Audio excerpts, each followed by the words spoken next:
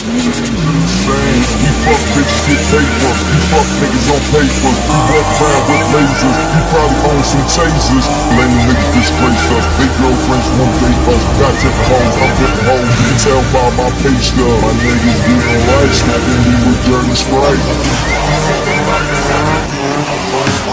Been a while out for the weekend. Me, myself, and now my 3 friends. Nigga feel like broken and leave it in. ASAP niggas finna sneak in. Came into the grid. Me and my niggas really. You know we finna kill it. Really. You don't really want that Glock, bro. You don't really want Hey guys, so I went to take my car for a Warren Fitness today at my work at Kerry Holden, and it failed. So yeah, that kind of sucks, but I mean it's not a bad thing because it's showed me what I need to get fixed. So the left tie rod end is stuffed, and the left control arm bush is ripped. So I've ordered that. I've ordered both left and right bushes. So make a video on that. That'll be in this video. Yeah, and then get her off. I have a short shifter coming, so that'll probably be in this video as well because that'll be coming next week. So I'll just add that in, installing that. I don't know if you guys have seen 6-speed short shifter you put in, but a bit of content. Yeah, so stay tuned for that. Hey guys, so it's the following day after, oh no, 2 days, it's Sunday today, since my car failed the warrant. So I'm just gonna reverse it into this space just here so that I can leave it there for a few days. I'm gonna jack it up, put on axle stands so I'm all safe, get the 2 lower control arms out so that I can take it to work to get the bushes pressed out. So I'll do a bit of recording, show you how to do that if you want to know if you're doing that. Yeah, so I'll reverse it into here and then I'll do a little time lapse of me jacking it up and putting it on axle stands.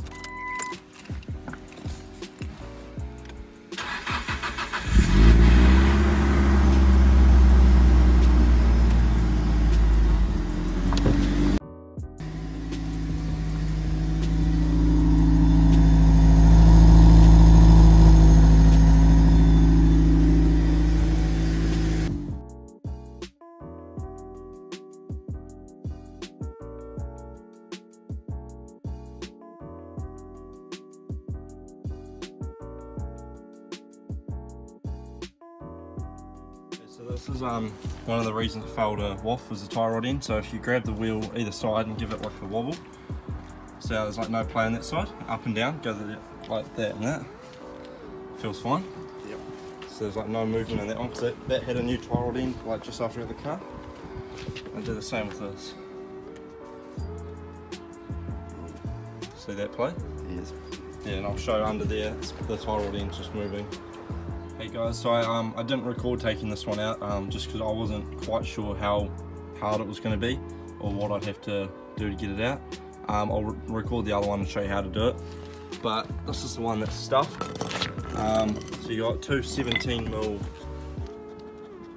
nuts that go up under here, on top actually, to bolt those down.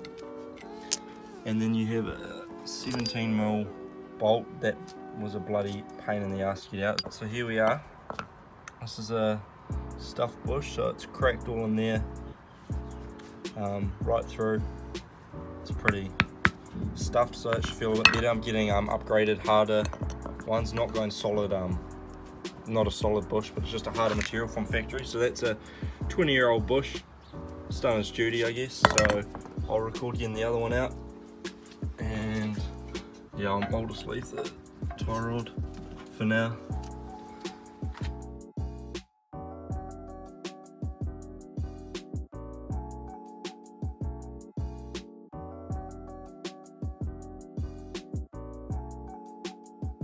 Okay, so we've got both of them out. This one here is actually fine, but I'm doing one, so I might as well do both of them, just get them both new, that I never have to worry about them again. So this one here, getting the right lighting, is stuffed, kaput.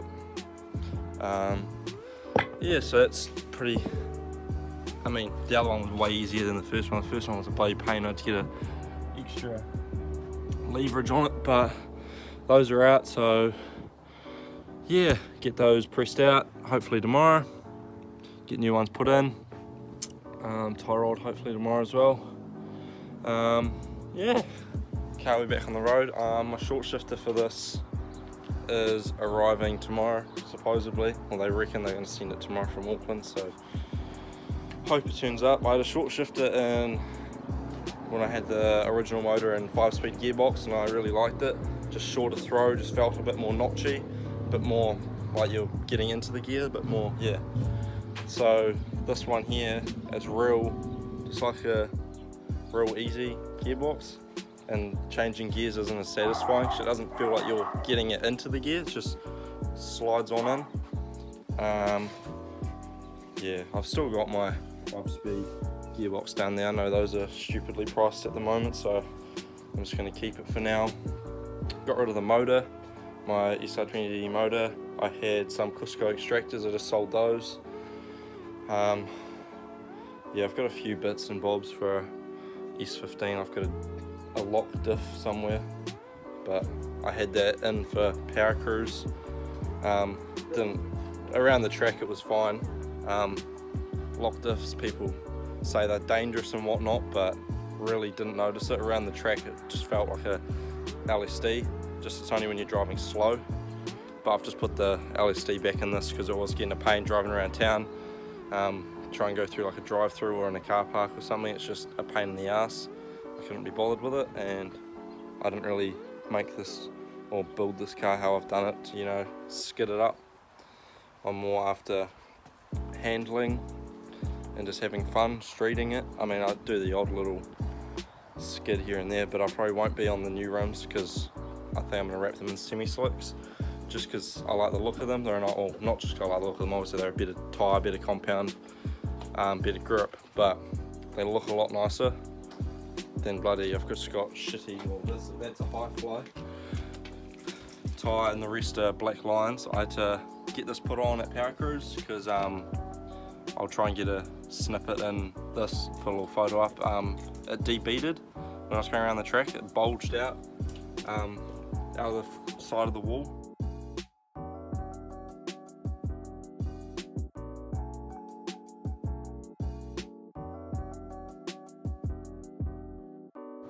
And I'm not sure whether that was from just being a cheap tyre or when I fitted them to these rims. These are actually a reverse mount rim, and the first one I put on, it ripped the inner bead. So I think it was partially my fault, but obviously driving it hard around the track like I was, it just debeaded it. Okay guys, so it's another day. My dad had a press at his work, so he actually was able to press out the old bushes. So there's a stuffed one. Oh, get out, bloody dog. What are you doing? So yeah, that was the stuffed one. So got that out, got the other one out as well, and pressed in these Super Pro. It's a lifetime warranty. I'm not sure what compound it is, but it's a bloody hard rubber. So they're all in there ready to go. So do a little time lapse of me installing one of them, and then I'll just do the other side. I mean, it's just 3 bolts, it's not really anything hard. And I've got a tie rod end because that also failed, so I'll put that in, do a little, try and get as good as alignment as I can, do a little home alignment, and I can take it into work tomorrow and pass my warrant. Yeah, so that'll be good. So I'll set the camera up and get some clips of that.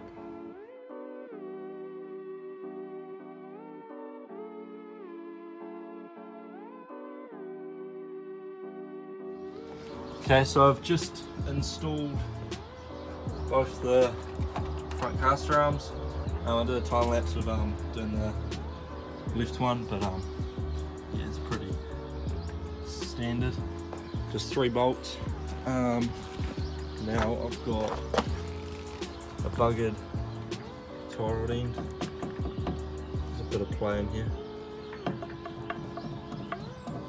So that's going to come out. It's just a split pin. I've already taken the split pin out and cracked the nut. New one comes with another nut and some split pins, so get that out and show you what I'm doing. Okay, so I've just turned the steering wheel, just taken the old crown nut off, and then you can just usually just give it a little I've taken, oh there we go, it's a nice little tap.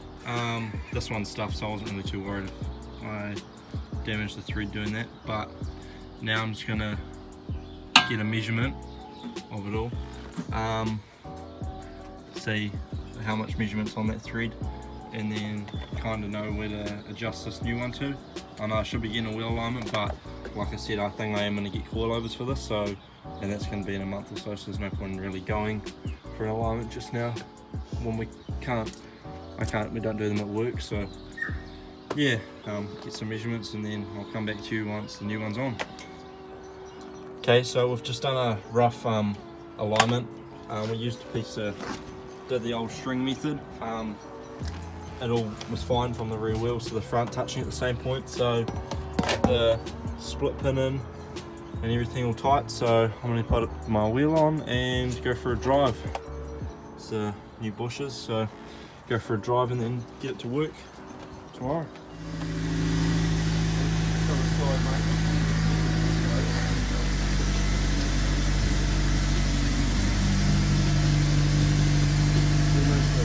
It's looking pretty straight, so I'm going to go for a drive.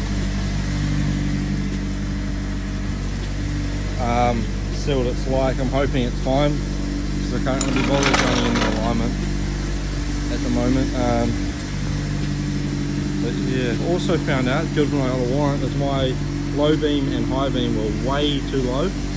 So, and I could still see decent amounts, so I haven't actually driven it at night time with them at the proper height, so I'll be able to see now. So I'll just go for a drive and I'll get you guys with how it all went. Okay guys, so I just went for a drive. The first time the steering wheel was on the piss and it was pulling the side quite bad, so came back, gave it another and now it doesn't pull anyway, and the steering wheel's straight. So for home alignment, it's not bad. I would obviously recommend being a mechanic, get a proper alignment because it will matter for the wear of your wheels and tyres and whatnot.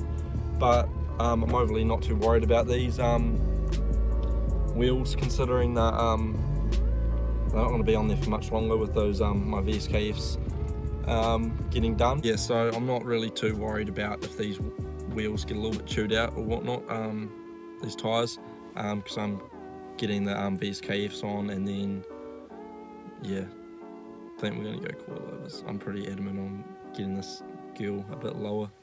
I've got quite a lot of other handling mods I've put on, like front and rear strut braces. I put a rear sway bar in because I don't think Speakeasters come factory with the rear sway bars.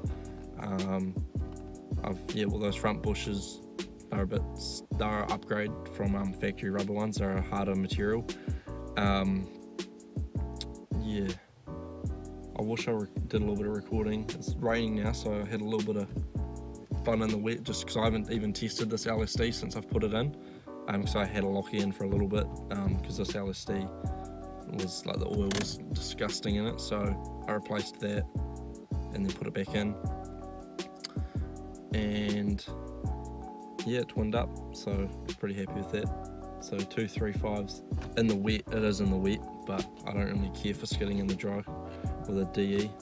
Don't really want to stuff anything. I know these SI gearboxes aren't really bulletproof, so there's no point in trying to hack them up in the dry too much. Yes, I think that's going to be it for this video. I've got my short shifter that arrived today, so I will make an install video, try and make an entertaining install video on Saturday. This will be up this weekend, and then that video will be up the following week. And yeah, hopefully you guys are enjoying these videos that we're putting out for you guys. I'm actually enjoying making them. I still probably should do, or will do, a full review on my car once it's like done. I guess it's not really done yet. I've got a bit more stuff in the works. So yeah, hope you guys enjoyed it, and I'll see you in the next one.